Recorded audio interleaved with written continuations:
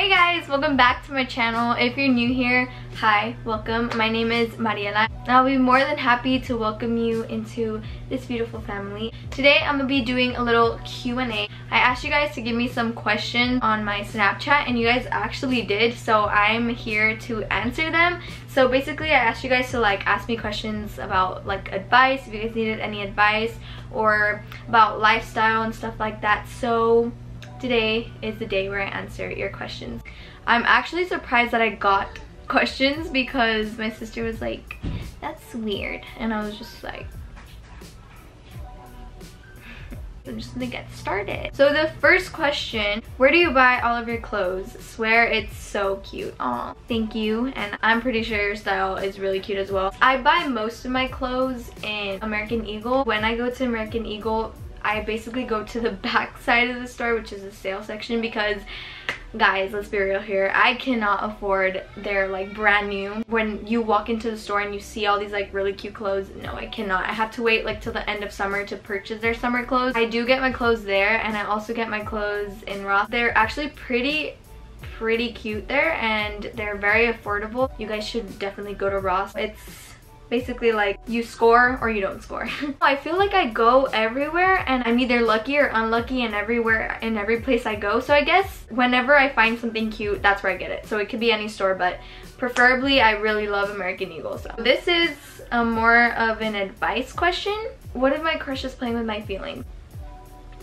Damn girl, leave him. If he's playing with your feelings, trying to make you jealous by going with other girls, he's a no-go. Because imagine if you guys are really dating, he's gonna want to make you jealous, and what if something else happens? If he's playing with your feelings, then that's no man right there. He shouldn't mess with your feelings. He shouldn't be playing with your feelings because he should be conscious of them. Your feelings shouldn't be played with. So if he's playing with your feelings, bye. I like someone but they don't even know I exist. Make him know you exist. Start talking to your crush, make them know that there is somebody out there that really likes them, and maybe they'll get to know you and they'll start liking you too. You never know. So honestly, my advice to you is to let them know you exist by starting to talk to them. You won't regret it, and it will be for the best. Make them know you exist, girl. Make them know you exist. Having value or being worth something? If you have value, then you are worth something, and if you're worth something, then you have value. So I guess it's not an or type of situation. If you're asking what's better, having value or being worth something, they're pretty much the same thing. Everybody's worth something. Everybody has worth. Everybody has value. God made us individually. If you're struggling with trying to find your worth, just know that you have worth, and you're worth so much. If you're worth something, you have value. If you have value, then you're worth. Girl, I need advice on how to remove a toxic friend away from my life. Okay, so I know what you're going through. It's really hard to say goodbye to someone when you already have memories with them. So start backing away from them little by little. If they're toxic, then you're gonna start noticing that change in you, that change in your atmosphere, that change in your mind. Slowly stop talking to them, stop listening to what they say, stop being influenced by them. Whenever they're oh, let's go here, don't go. If they're telling you to do something, don't do it. If you don't pay attention to them, then they won't pay attention to you. Honestly, just stop. Were you nervous at all when you started your YouTube channel? When I first started, I was very nervous because you're looking at a camera. If you're not comfortable with a camera literally pointing at you, and now imagine you having to talk to that camera, that's weird, and that's very nerve-wracking. So yes, I'd have to say that I was nervous when I first started. It's also the fact that you're putting yourself out there for everybody to see, so you're just it makes you a little bit self-conscious, kind of, for everybody to see how I really am. I feel like I was nervous for that, but you get really used to it, and I feel like it has taught me to have more confidence and not really care about what other people think about me, because I am me and nobody can change that. Room tour. My room is just a square with furniture, so I don't think you'd like to watch a room tour. Oh shoot, I have low battery. How do I ask someone out? I haven't asked someone out. So I'm gonna try my best to help you out on this one. I have confessed my feelings to someone and it was pretty nerve-wracking. I feel like it does come close to asking someone out. I feel like they're kind of the same thing. Basically, just go for it. I feel like if you've already talked to that person, if you guys are already close, then I feel like it's easier for you to like ask that person out, because you can kind of tell if that person kind of feels the same way about you. If you guys have time knowing each other and you feel like that person kind of feels the same way, then you should totally go for it. Ask them out, you know, just be like, hey, I really like you. I think you're a really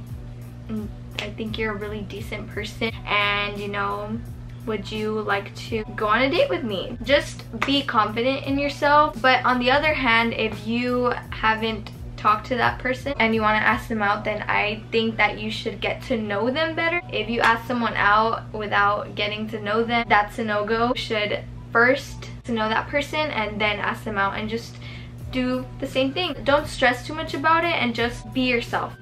How's your face so clear? Saka skincare routine. My skin hasn't been behaving. I have like a pimple like right here in the middle of my forehead, so that sucks. But when it is clear, basically I use a cleanser and a moisturizer. Before my sister started going to a dermatologist and she got her little like products, I started using them too. Before that, I used the Cetaphil Daily Facial Cleanser, which also worked for me as well. It refreshes your face and you feel really hydrated. I used to use that, which works the same thing. So now I use her product. It's called Glow Media, and it's an exfoliating cleanser, so I use that. And then I sometimes use this gel for like your acne and your blackhead. After that, I put on my moisturizer, which is the same moisturizer. It's the Pond's one, so I really like that one. It's not too heavy, but it does keep your face feeling moisturized and hydrated throughout the day. Okay, what do you recommend me to do if I want to change my attitude? I want more people to trust me. If you want to change your attitude, you should recognize what is making you have that attitude and try to change that first. You can't make a cake without ingredients, so first you have to know what is making you have that attitude to be able to take your attitude away. Also, being more positive as well. You always have a positive insight to everything, and that will definitely give you a better attitude towards things. If you want people to trust you, then definitely always be caring towards everybody, always be nice towards people. Then they'll start developing trust around you, and they'll think that, oh look, I can trust that person because they're always asking how I am, how I feel, without being sort of like clingy. You can't have a cake without frosting, am I right? Hi, Adrian. My voice changed. It's the next morning and I'm filming like the other questions because I received some late at night. I thought I was done, but I wasn't. Your guys' questions are deep, man. Help with fake friends or something. I lost all my friends last year because they all turned out fake, and I even lost my best friend this year because she ditched me.